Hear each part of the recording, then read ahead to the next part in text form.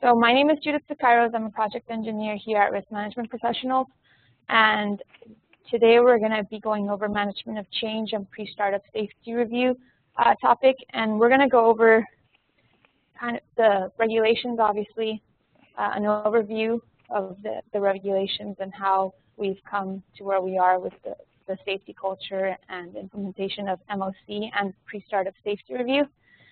And then we will follow up with some topics on common deficiencies and as well as implementation of the actual MOC and PSSR to try to avoid those deficiencies, and just an overall to implement the MOC and PSSR fully. So the key topics that we'll be discussing today are going to be a review of the MOC and pre-startup safety regulations, lessons learned, common deficiencies, implementation, and as I said previously, then we'll open it up to Q&A. Okay. So we're going to focus on driving forces in the evolution of process safety and risk management regulatory requirements.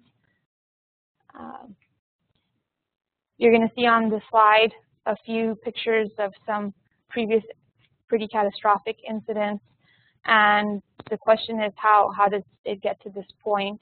And before there was a different safety culture, and since then there have been regulations that have been put in place to try to mitigate the potential for these types of events and to try to control hazards associated with chemical plants and hazardous materials. Listed on this slide, there's just going to be a list of significant process safety incidents. If you go to the Chemical Safety Board, if you look these up online, you can find out all the details of the different safety incidents. Most of these are going to be have occurred obviously due to mainly human error, procedural issues, some process safety failures, and the intent is to kind of look at all those different things and make sure that the changes are controlled in a safe manner and that these types of incidents can be prevented. Okay. And so what we're going to do is we're just going to look at a few incidents, kind of go through them, because it's important to discuss these types of incidents to see where we were then and to what place we are now with the regulatory initiatives that have been put in place to try to develop that safety culture to mitigate those types so that we don't see catastrophic incidents as the ones that we're going to be looking at right now. So I think everyone's familiar with Bhopal, India, 1984. There's a methyl isocyanate release. And there's just going to be a few causes that contributed to this incident. Most of you may be familiar with this procedural errors resulting in relative chemistry incident. So there was a runaway reaction. There was a reaction with water in the reactor, which resulted in a significant release, but it wasn't limited just to that. Essentially, the theory there was that when they were doing maintenance for the piping, there was water that a slip line wasn't put in place to isolate the water, and so the water got into the tank containing the methyl isocyanate, and which resulted in the reaction and resulted in the release. But in addition to that, the contributing factors to that was that there were key control systems disabled, which made the release a lot worse. There were key protection systems disabled, and both without MOC being conducted. So obviously that went unattended for a while. The control systems that were disabled was there was a refrigeration system that was not in place due to economic issues. So the tank was actually maintained at a higher temperature. And then there were key protection systems that were supposed to try to help and maybe could have possibly mitigated the escalation of that release. And there may have been some sort of release, but not to the magnitude that it resulted in. Those were the flare system and the scrubber system. The scrubber system was not online. and obviously has not been considered as part of the management of change procedure, because then they would have conducted a review and realized that that's something that needs to be in place and is a critical feature to the system. And so they didn't have their caustic soda available to try to scrub the methyl isocyanate, which meant that everything was releasing to the atmosphere. So that resulted in a 40-ton release into the community. 4,000, the range is 4,000 to, I believe, 8,000 on the records, and currently they have estimated it's about 20,000 deaths, you know, due to the diseases that people got from that exposure level, and also obviously a large amount of permanent injuries resulted from that. So it was a catastrophic release that, if we maybe had the regulatory initiatives that we do now in the safety culture, could have been prevented. Okay, the Piper Alpha platform, 1988, the gas condensate vapor cloud that was generated. So this was another one that really started opening people's eyes, and they started saying, like, okay, there's something that needs to be done, because this type of event, catastrophic event, is really not acceptable. We have to conduct our processes in a responsible manner and go through and make sure that safety is first. And what happened there was that there was a work permit system that was not operating the way it should be, and essentially it was disregarded. I think they issued like 2 work permits.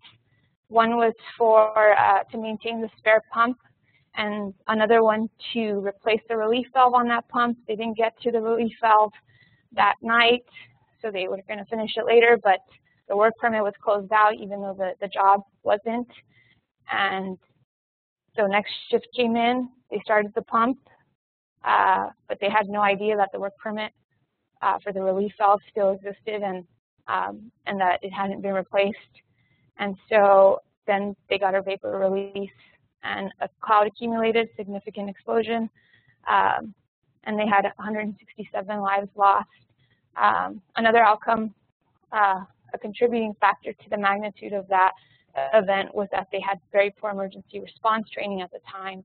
It wasn't really a fully developed program. They actually sheltered in place, even though, you know, the event was escalating, and they probably should have at that point known to, or been trained to evacuate and try to go to the waters. Observations from major incidents, safety management system concepts. So the main cause, or the main result from major accidents, obviously, they cause significant loss of life, and that's the primary concern. But as well, there are additional indirect costs, and they're relatively significant because they can result in significant business interruption, lost confidence in contracts, and increased regulation. Typical characteristics of major accidents, they're relatively simple precursors and initiating events, and given the right management system, should be mitigated and easily corrected. The root causes, failure to maintain design intent.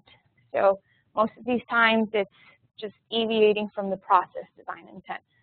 And essentially that's what we're going to be talking about today when we're discussing management of change. Is the purpose of management of change and pre-startup safety review is to maintain your design intent. Okay, and the most effective mechanism for improvement,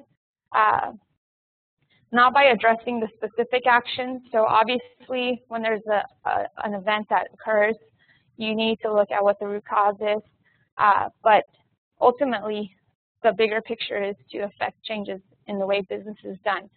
So really implementing that safety culture and the management system to mitigate those specific actions from occurring in the future. Okay. Evolution of process safety, risk management guidelines and regulations. Now we're just going to kind of go over the different regulations that have evolved over time to address process safety. Onshore, you have CCPS in 1987, 1990 gave rise to API RP70, 1992 gave way to PSM, Process Safety Management, 1996, RMP via EPA, so the risk management plan. And if you look at the offshore management systems below, there have been a series of regulations. Actually, there were standards, and now they are actually going more towards the regulatory field and after the event horizon. Okay, regulatory initiatives. Industry initiatives were absorbed into performance management system-based federal regulatory requirements. So this is your OSHA process safety management in 1992. In 1996, as was described on the previous slide, the risk management program for chemical accidental release prevention was put in place. And they essentially are very similar in the regulations. Obviously, the PSM is process safety management is regulated by OSHA, and the risk management program is part of EPA's jurisdiction. Very similar programs, although process safety is specifically concerned with employee safety, and risk management program is looking at preventing releases that affect the environment. Furthermore, just as a side note, California also has some regulatory initiatives. I know some of our viewers are California-based, and there is a process safety management of acutely hazardous materials. So OSHA has established a California division, and essentially California facilities fall under the Cal-OSHA PSM jurisdiction. Usually when they have a local jurisdiction, they are a little more stringent, and they modify the regulations to address additional concerns typically. California also has the California Accidental Release Prevention Program, known as the CALRP program, and essentially that is pretty close in regulations to the EPA risk management plan. But there are local administering agencies that need to be coordinated with under this program, and so that's separate from any EPA reporting. So the CALRP requires heavy involvement with the local administering agencies, also known as CUPAs. Okay, and so lessons learned. So all of these regulations, they come from somewhere. The intent is to improve something, and they have evolved over time due to lessons learned and previous incidents that have occurred. Okay. Epsilon Enterprises, Ana Cortez. The event was loss of electric power and steam supply, abnormal process conditions. So this is something that was not standard to their application, to their process, and that resulted in different actions being taken. And so what happened is that there was inadequate cooling emptying of the partially filled drum. So before we go into that, we should give an overview. Yeah, so this was the delayed coking unit. And so this drum that we're referring to was partially filled, and it started accumulating. Because they lost the electric power and the steam supply, they began to get plugging in the piping, and the coke was there was a partially filled drum, and then it started developing a layer of solid solidification, and they were unable to inject steam at that point due to the plugging. However, to evacuate the contents of that drum, they found in 1996 previously that it can be a pretty dangerous thing to do, because there is accumulation of the oil, hot pressurized oil inside that drum. And there was an instruction to actually develop a procedure, which was actually not completed. And so what resulted in this incident was that there was inadequate cooling emptying of the partially filled drum, and it was a series of events that led to them. But initially, the supervisor knew that he probably, that from the 1996 incident, that he couldn't actually just open that up because you get this vapor cloud. So they let it cool, but there was a gauge that they were referencing that wasn't in the right location for the temperature, and it was actually giving a low temperature reading, which to them implied that they were going to be okay pretty soon to open up that vessel since the temperature wasn't hot.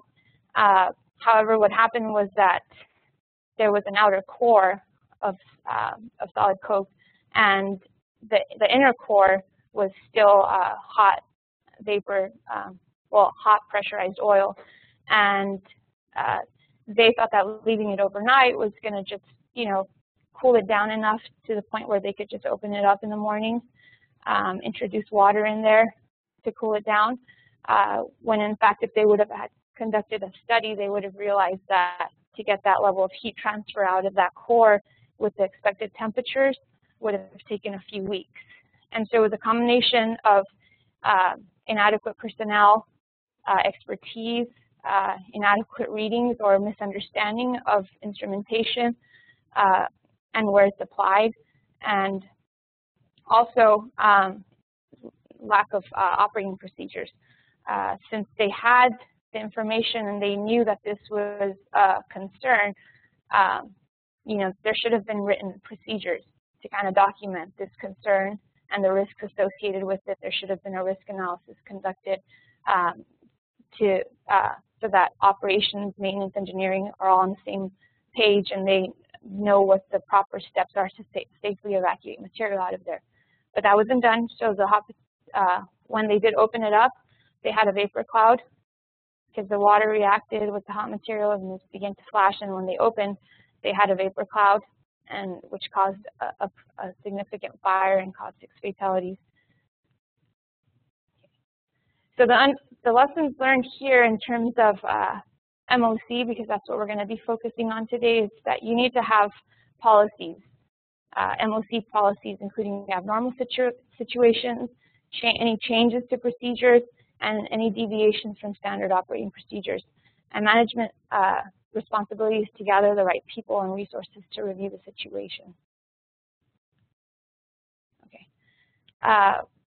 Another lesson learned was the criticality of written procedures, including variance procedures, consideration of need for formal hazard analysis. So variance procedures should require explanation of deviation plans, reasons necessary, safety and health, environmental considerations, and control measures to be taken, and the duration. So the point of that is that that's not your normal operating procedure. So if there are certain processes, or in your process there are certain procedures that you might take on a temporary basis, and they deviate from your standard operating procedures, operating limits, operating parameters. If there's a deviation, it's important to track that as a management of change, and then develop procedures for that type of task, and also validate that it's not going to result in a safety hazard. Okay. And the Deepwater Horizon 2010. So this event, it's not funny. It was cement and valving was to stop oil. And okay, so I have a little disclaimer. I'm not laughing at this incident because it's not funny, but I realized that earlier I said Event Horizon, which has no reference to this. So sorry about that. But the Deepwater Horizon in 2010, cement and valving that was to stop oil and gas reaching the well pipe casing did not work. And there was a misreading of key pressure test by staff, and the blowout preventer failed due to multiple system inadequacies, which resulted in, I believe, 11 deaths, and I believe it was 17 injured. And so essentially there was a methane gas release that resulted in an explosion and a fire. Okay. Okay, so part of, and this example is mainly, this was the BP incident investigation or accident investigation report that was developed. And it's just to kind of highlight the sections in the report where they actually reference the importance of management of change. And obviously management of change wasn't the root cause, but it's important to note that management of change is one of the most critical elements of the prevention program, because the point of the management of change is to provide a system to make sure that you go through all of your elements and identify changes and procedures and maintenance programs and training that needs to be completed and updated, so that communication and teamwork is there and you can develop that safety culture. So part of the conclusion stated that the cement evaluation techniques conducted, which was what failed, did not satisfy applicable BP's engineering technical practice. There's no proof to show that prior to that event occurring, there was a formal management of change procedure or a risk assessment or a review of the technical practice. And that was one of the things that most likely could have prevented, the consecutive contributing factors. Because if a management of change is conducted, the intent is to structure a process, and before conducting an activity that is actually not your standard practice, to look at, okay, well, what are the steps that we need to take to make sure that we're not missing anything, that we're not deviating from a procedure, etc.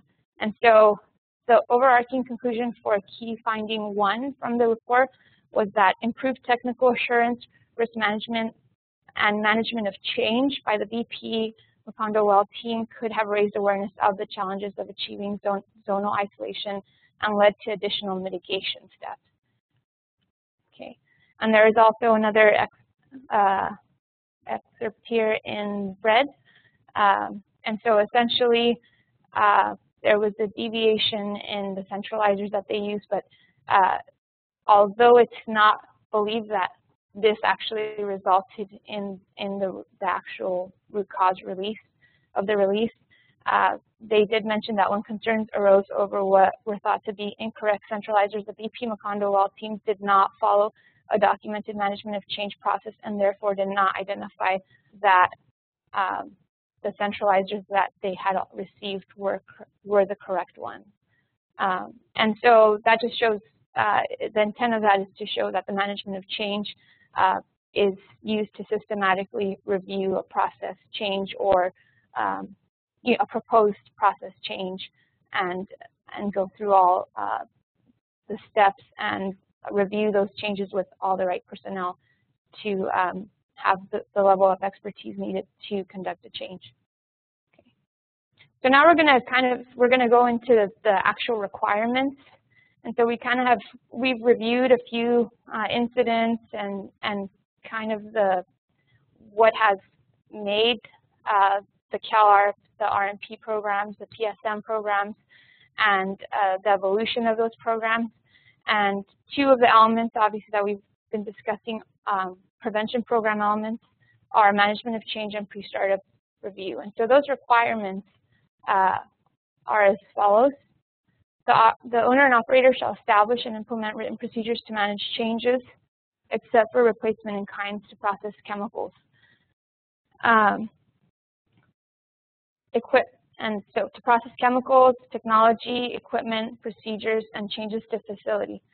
So when we read replacement in kind, it's important to note. So here, anytime you have a change to your process, you need to consider, okay, what is is it a replacement in kind or is it not a replacement in kind? If it's not a replacement in kind, then you need to follow through with the MOC procedure. If it is a replacement in kind, then essentially there's not a requirement. So what is the difference between those, or what constitutes a replacement in kind? A replacement in kind is essentially if you change out a pump for the same type of pump, same brand, the same capacity, the same design specifications, then that's what is considered a replacement in kind. If you change the make of the pump or the capacity, if you change the manufacturer, you have to really consider whether any of those changes can impact your system. And so you need to go through the management of change process. If you change out piping for the same material, the same design specifications, and it's just a direct replacement of the pipe for a different, well, the same pipe in that same location, in that same configuration, that would be a replacement in kind. However, if it's the same material, but you're adding process flow to a different destination, then that's not a replacement in kind, and that would require a management of change to be issued. So when we look at process chemicals, obviously, if you change inventory, technology, if you have, if you're going to change your flows, if you're going to change catalyst, if you're going to change your equipment, which is the next line item, procedures, if you are going to make any changes to the procedures, whether they're standard operating procedures or whether they're maintenance procedures, those types of changes need to be documented under management of change, and changes to facility. Changes to facility essentially is put there to just get you thinking about, in a more vague manner, any changes to your covered process or any changes to your facility that can affect your covered process, the way it's handled would constitute a management of change. So under changes to facility, you could look at organizational changes. If you reduce the number of your employees that affect the process, the covered process, you know, people are working on the procedure, on the process, and they're going to be delegated different procedures. They're going to have different shifts that are going to affect their work. Those kind of changes need to be evaluated to verify the impacts on the process and to identify any potential safety concerns associated with those types of changes. Okay.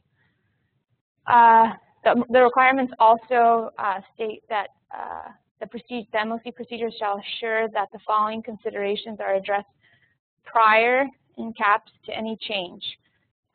So the intent of the management of change is, before the actual introduction of the chemical is made into the modified process, you are verifying that you have a sound technical basis for the change.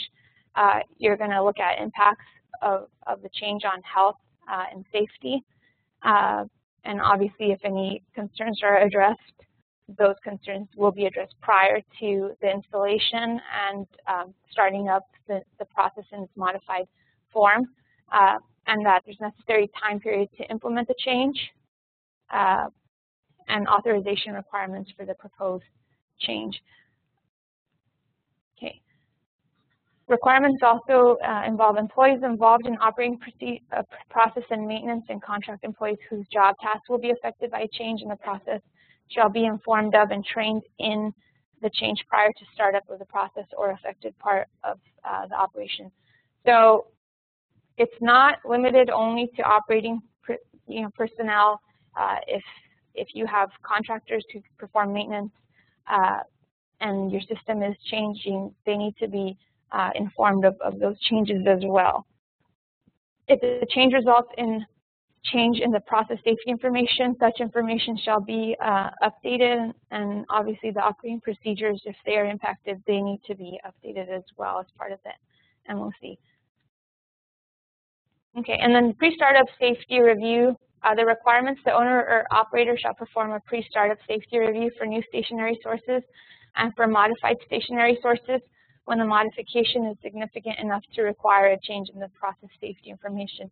So the way I usually look at this is that the pre-startup safety review is kind of the check and balance to the MOC.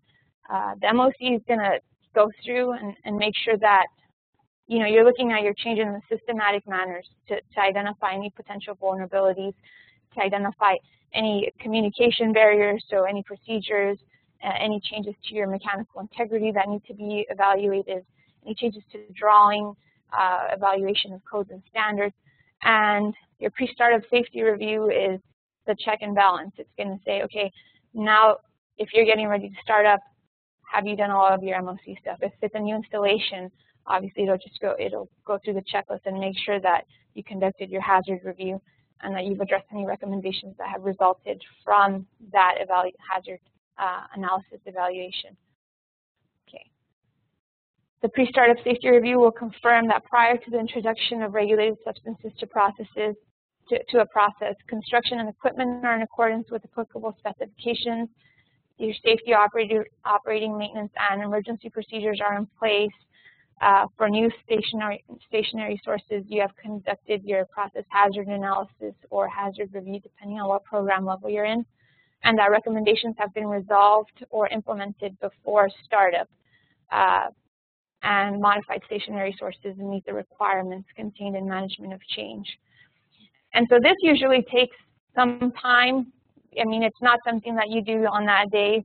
Obviously, the pre-startup safety review, it's evaluating if you've completed all the tasks, if you have all the documentation in place, if you've conducted all the training, and for for the process hazard analysis study, if any recommendations result, those could be design changes for new facilities.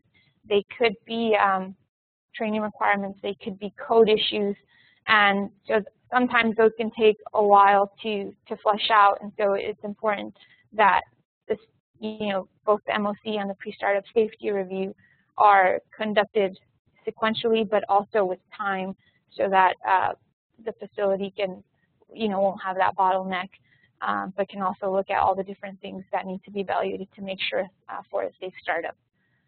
And also training of each employee involved in operating a process has been completed. Okay. And there is an additional Cal OSHA PSM requirement line item in the Cal OSHA PSM regulations. The pre-startup safety review shall involve employees with expertise in process operations and engineering. The employees will be selected based upon their experience and understanding of the process systems being evaluated. Okay, so common deficiencies and implementation. If we look at common deficiencies, the management of change, for the most part, the big ticket items are that the MOC procedure is not exactly utilized in the manner it should be, or is not current. Another item is program documentation is not updated to reflect a change. So the management of change is going to call for certain things. It's going to look at, it's going to send a checklist to different personnel that are responsible for different portions of the process, and it's going to request identifying if any updates need to be made. If there are updates that need to be made, those need to be followed through with. They need to be part of the MOC changes. They need to be input into the system as the most current revision, so that communication can occur and everyone is aligned on the latest, procedures or process changes. And failure to review MOCs with employees and contractors. This is mainly due to documentation, so we'll discuss a little more on that. But essentially, since the MOC requirement is that there is training that is conducted, as well as reviewing the changes with employees and contractors, in order for it to have occurred, it needs to be documented. Pre-startup safety review. RAM procedures sometimes don't exist. That's a big one. Pre-startup review documentation is not completed or kept on file following implementation of the MOC procedure, and documentation is not completed and signed off until after startup. Again, the intention of the pre-startup safety review is to conduct it before startup to ensure that you will have a safe startup, that you've addressed all of your documentation issues, that all your operations are trained on the changes, and they know upon starting up that system what they're responsible for and how to operate the system in its modified form. Okay, so common, and then just some common missing MOC elements. There's some line items of things that are usually missing from, or sometimes missing from the form or the procedure. Personnel or organizational changes are not considered. Temporary changes need to be addressed, and so that should be part of the form, and including time limits and mechanisms to follow through. This one is usually a very big one because temporary changes normally aren't designed to be permanent installations, and so the concern, and over time it's been more and more apparent through these documentation of incidents and tracking that documentation that temporary changes tend to be a very large problem because you know, in the industry, in process, maintaining the process, maintaining its efficiency, maintaining profits, maintaining a smooth operation results for a very high-paced, and a lot of tasks need to be done, and everyone's kind of working together. But and so temporary changes sometimes kind of get lost in translation, or tend to get lost in translation. And so the MOC is really the place where it can control this type of change and make sure that, you know, a change that where you have temporary piping that's not really designed for a longer term because it could result in corrosion issues, doesn't stay there that long, and that you have you have a clear documentation of why, and expressing those limitations and documenting those time limits, and making sure that, you know, there's like a proctor, like an MOC proctor, who's monitoring those processes and not letting those types of temporary installations go on for a prolonged period of time. Failure to review MOCs with employees and contractors. Okay, we discussed already. Okay, so MOC implementation. We have the first item that we looked at as a deficiency MOC procedure not current or used. The problem a lot of times is depending on the size of the facility. So if you're a large facility or a small facility, your management of change requirements are going to be different. And so there is that spectrum. The MOC procedures either are too complicated and not intuitive and maybe over-involved, or they're too simple and they're like a rubber stamp document where you have this form and there's really not a lot of direction as to what the fields mean, who's responsible for those sections, and that can be as big of an issue as something that's too complicated and just no one, you know, uses it because it's not understandable. So in order to kind of what tends to work, or what I've tended to see work, is that if you engage departments in the development of the procedure, you get a sense of what your facility needs. If you need to break your MOC procedure down into different sectors, you know, if you have an EHS department, and you have an engineering department who's going to take care of some of the other documentation, and you have operations department and maintenance that's going to take care of other criteria of the program that the prevention program that needs to be looked at, then and then you have someone who's kind of just the overviewer, and they're going to look and make sure that all those departments are staying on track with the target completion dates and collecting all the information. That may work. If it's for a more complicated facility with a more complex process, that is probably what's needed. But obviously, that's not necessary for a plant with a single you know, coordinator, program coordinator, and there's really not a lot of different departments, and essentially one person would probably carry out most of the tasks. So a procedure like that would be too involved and it's not really going to be carried out because there's just going to be a overload of paperwork that's not necessary. So it's important to engage the departments and come to develop a procedure that works for you, that is elaborate enough for your type of system. And also the procedure, because usually you have a form, your management of change form, and that's like your checklist. That's what you use to track everything. It has dates. However, you need to have a management of change procedure which defines what are your roles and responsibilities, who's doing what, who's going to archive where, And that really needs to be clearly identified so that you can use the two in conjunction.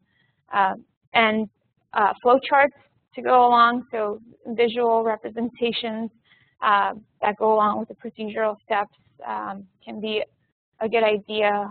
An example is shown here. And it's usually a very good idea because this is one of the more confusing areas or that is confused, to provide examples of in-kind versus not in-kind changes.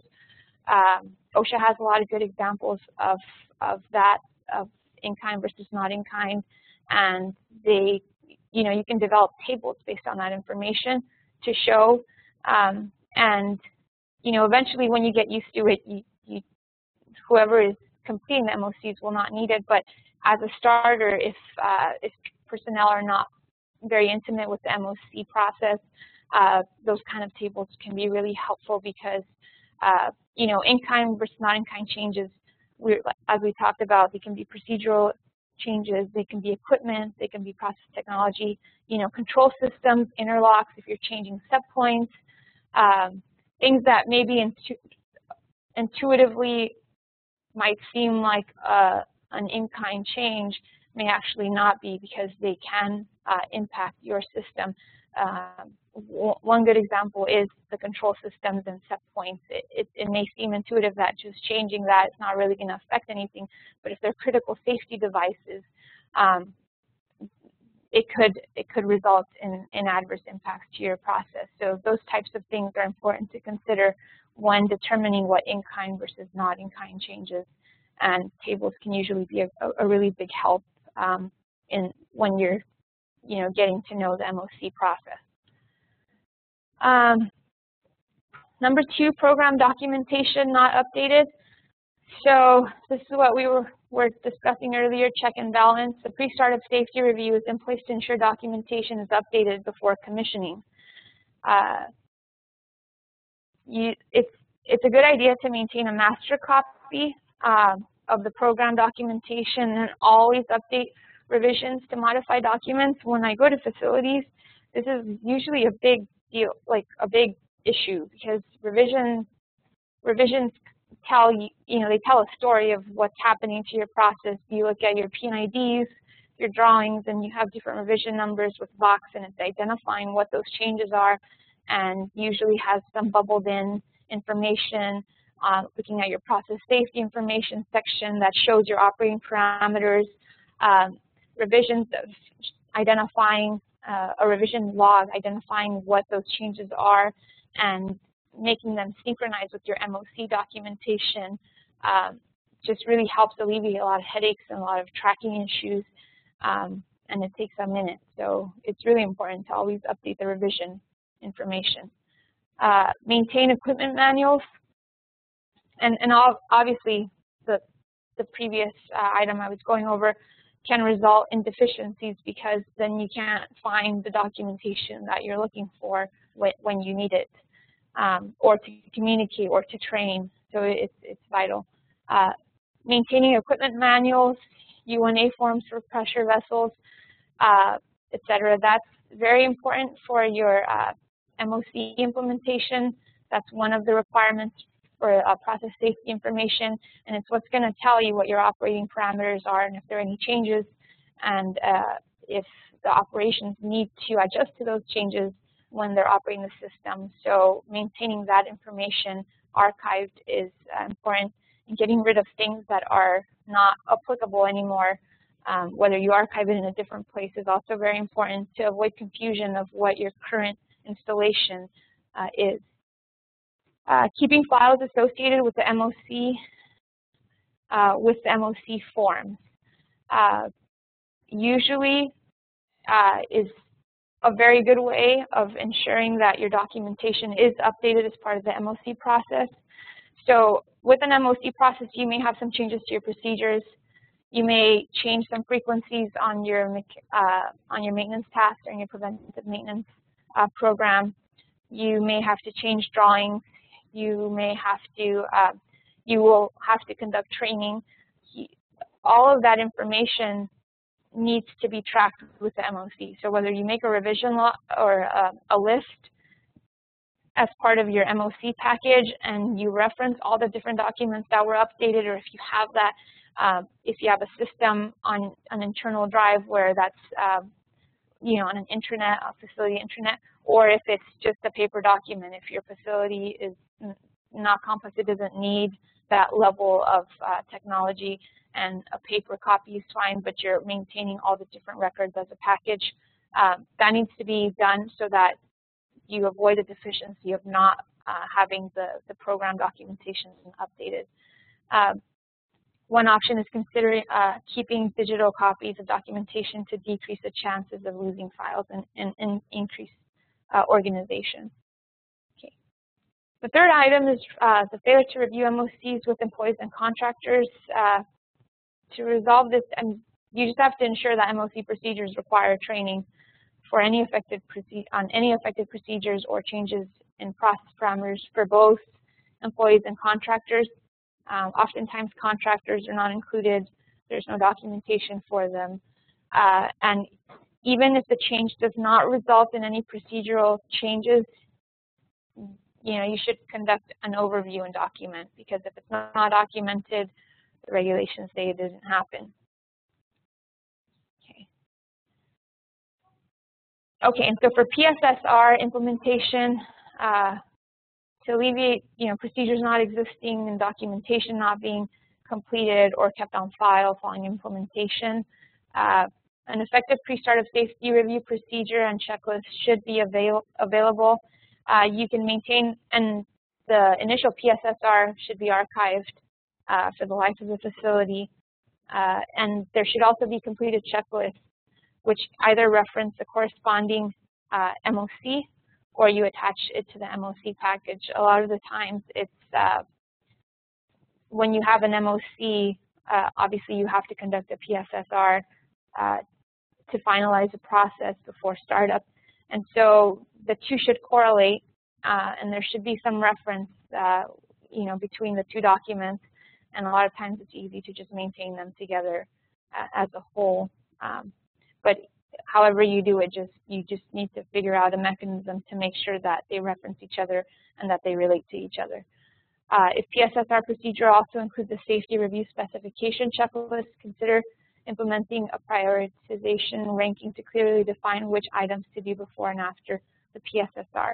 So if in addition to the regulatory pre-startup safety review checklist per the regulations, if you have a specification checklist where you're going to look at construction and design questions, you know, the piping issues, siding issues as part of your safety review, those some of those may not, you may not be able to do them prior to the startup, but you need to document that so that it's not confused with a requirement versus something that needs to be evaluated after. For example, if there are some noise issues that you need to look at, your new installation includes some, you know, general safety issues that can include noise issues, and maybe upon startup is when you can actually conduct that study and evaluation and determine whether it's adequate. Then those types of things should be documented as an after startup, so that it's clear to personnel, to regulators, to everyone what the intent of that checklist is. Okay, and then maybe a good idea to reference your PSSR completion requirement in the MOC procedure, which we've touched on. Implementation, management of change, and pre-startup safety review. Many of these deficiencies can be fixed through training for facility management and operators, maintenance, contractors on facility MOC processes. Training should emphasize when the MOC process should be used and incorporate the use of MOCs into the culture of the facility. And although the program is often overseen by one or two personnel for the facility, all operators and managers should be familiar with the MOC process, because in one way or another, they're going to be responsible for different elements of the program and be responsible for completing different tasks under the MOC. And there's a certain flow to the MOC process, so they need to be aware of what the target dates are, what they're responsible for. And so although one person may be the focal point, everyone needs to have an awareness of handling changes and seeing them through so that a safe startup can occur. And training should emphasize roles and responsibilities, which we've discussed in a previous slide. Okay, so that is all I have. We're going to open it up to any questions and answers. Okay, I have a question. Okay. From Paul Gia. Mm-hmm. For the MOC requirement, what about organizational changes, like personnel? Yeah, that is, I believe we mentioned it. I didn't go too much into it, but it was on a slide. And OSHA, it's not directly implied in the regulations, but actually, I'll go back to this requirement. Let's find this. Okay, so where we have here, where it's generally been interpreted, is in the changes to facility. So owner-operator shall establish and implement written procedures to manage changes to process chemicals, et cetera, and changes to facility. So we kind of discussed this briefly, or I kind of discussed this briefly. And essentially, if you have an organizational change, that can impact the covered process. I just have a request that you repeat the question. Oh, okay. So the question was, thank you. The question was, what about organizational changes as part of the management of change procedure? And if we go back to the management of change slide, there are, you have to implement a written procedure, as we discussed, for the management of change to manage changes, including changes to facility, which can affect your covered process. So OSHA interpretations have considered that anything that can, any type of change, not limited to equipment, technology, procedures, or process chemicals, can actually affect the covered process. And so that is organizational changes, and also changes in personnel numbers. So if you significantly reduce your personnel on a covered process, that should be part of the management of change, because you need to consider how that can affect your system, how that can affect the function of the process, how that can affect the efficiency, and also obviously the safety impacts. Could it create a hazardous environment? That needs to be looked at. And if there are organizational changes, if you have key personnel that are shifted and different expertise, obviously everyone has different capabilities and skills and levels of expertise. And so when there is an organizational change, that needs to be encompassed and considered as part of the management of change. How is moving different key personnel and shifting roles and responsibilities going to affect your management of change, your process? And that essentially can be looked at through your same management of change procedure, but it would just be encompassing organizational impacts.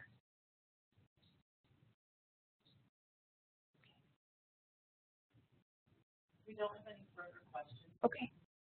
There was a comment also that we wanted you to mention or emphasize that people are startup at a small process, and an action item closeout.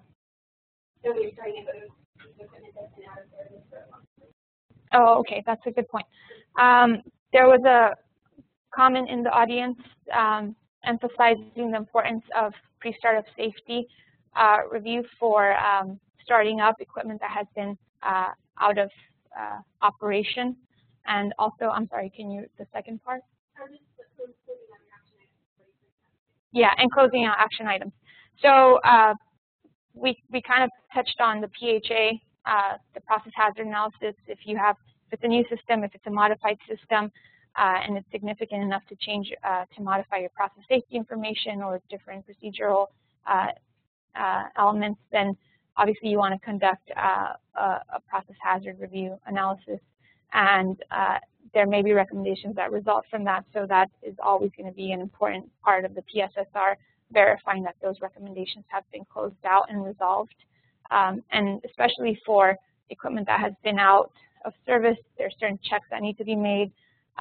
for bringing it back online, and that's where your PSSR comes into play. And you may also have your your design spec checklist that can go along with that to ensure a safe startup. Another comment was that STEMS addresses changes in personnel. And Okay. So there was a comment. We didn't focus on STEMS too much, just because that was like a previous our previous webinar. But a lot of the regulations that apply to onshore, obviously, they actually mirror the STEMS program, which is for offshore applications. And their PSSR does actually itemize organizational changes and facility personnel changes as part of their requirements. So that was one comment that a viewer pointed out. Do you have an example set of the most effective MOC PSSR policies, procedures, that you have? Yeah, we can send. We do definitely have a template, and obviously that needs to just be evaluated at face value. Oh, yes. So there was a question if we have like a template or standardized form that addresses the MOC form and requirements for implementation, and we do have a form that has a line item of each of the requirements and satisfies them, as well as some additional details, and that can be provided, but it would just be, taking at face value, and you have to kind of modify that to fit your organizational structure, because you may have more departments, and you may want to break up the management of change form for something that works for you. So that's definitely something that we can help in, an area we can help in, and it would just be making it site-specific for the facility, though, so that it's an effective management of change. Same gentleman is asking whether we have that for the 14 elements as well. We can talk to the gentleman and see what his needs are, and then I'm sure we can help out. Yes, we develop programs for these for the risk management plan, the CalARP, the PSM, and also for STEMS applications. So we definitely have experience in that area.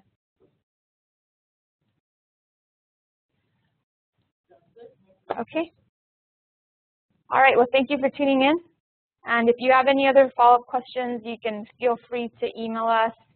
I think you all should have actually gotten my email from the presentation that was sent out. So just feel free to contact me with any questions. And otherwise, I think we're ready to go. Yeah, thanks.